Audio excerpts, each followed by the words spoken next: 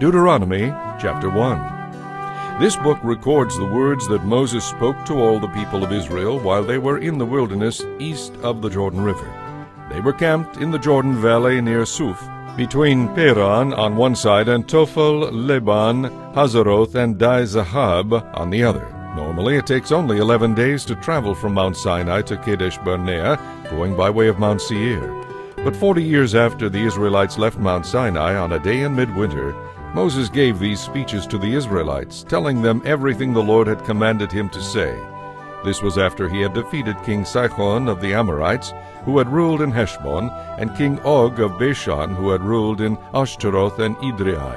So Moses addressed the people of Israel while they were in the land of Moab, east of the Jordan River. He began to explain the law as follows. When we were at Mount Sinai, the Lord our God said to us, "You have stayed at this mountain long enough. It is time to break camp and move on. Go to the hill country of the Amorites and to all the neighboring regions, the Jordan Valley, the hill country, the western foothills, the Negev, and the coastal plain. Go to the land of the Canaanites and to Lebanon, and all the way to the great Euphrates River. I am giving all this land to you. Go in and occupy it, for it is the land the Lord swore to give to your ancestors Abraham, Isaac, and Jacob, and to all their descendants.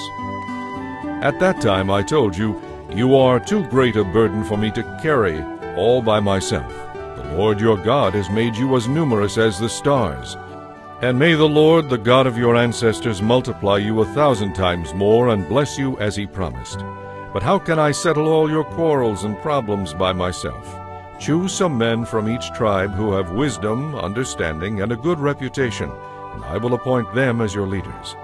You agreed that my plan was a good one, so I took the wise and respected men you had selected from your tribes and appointed them to serve as judges and officials over you. Some were responsible for 1,000 people, some for 100, some for 50, and some for 10. I instructed the judges, "You must be perfectly fair at all times, not only to fellow Israelites, but also to the foreigners living among you.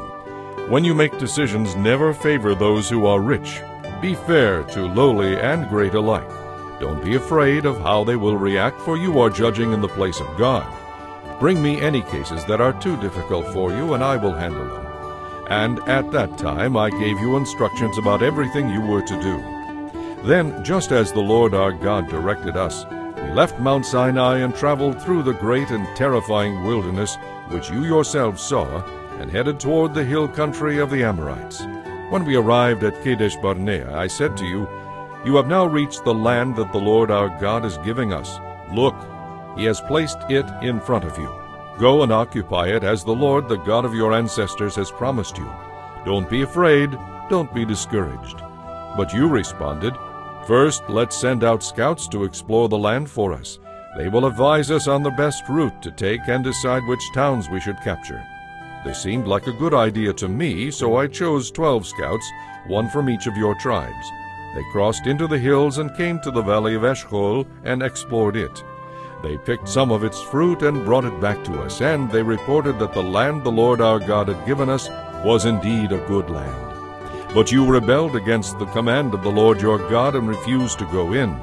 You murmured and complained in your tents and said, "The Lord must hate us, bringing us here from Egypt to be slaughtered by these Amorites. How can we go on? Our scouts have demoralized us with their reports. They say that the people of the land are taller and more powerful than we are, and that the walls of their towns rise high into the sky. They have even seen giants there, the descendants of Anak." But I said to you, "Don't be afraid. The Lord your God is going before you. He will fight for you just as you saw him do in Egypt.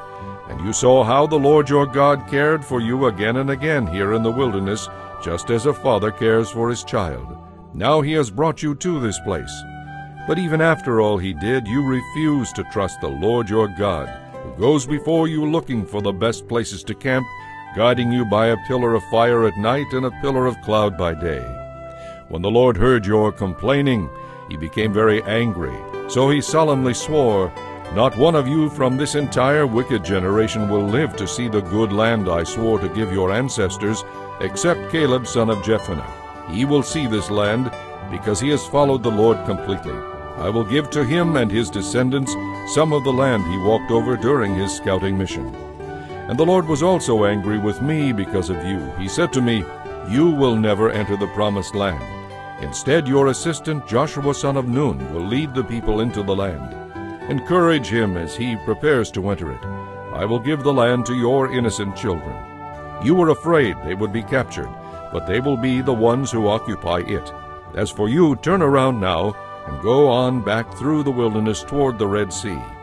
Then you confessed, "We have sinned against the Lord. We will go into the land and fight for it, as the Lord our God has told us." So your men strapped on their weapons, thinking it would be easy to conquer the hill country. But the Lord said to me, "Tell them not to attack, for I will not go with them. If they do, they will be crushed by their enemies." This is what I told you, but you would not listen. Instead, you again rebelled against the Lord's command and arrogantly went into the hill country to fight. But the Amorites who lived there came out against you like a swarm of bees. They chased and battered you all the way from Seir to Hormah. Then you returned and wept before the Lord, but he refused to listen. So you stayed there at Kadesh for a long time.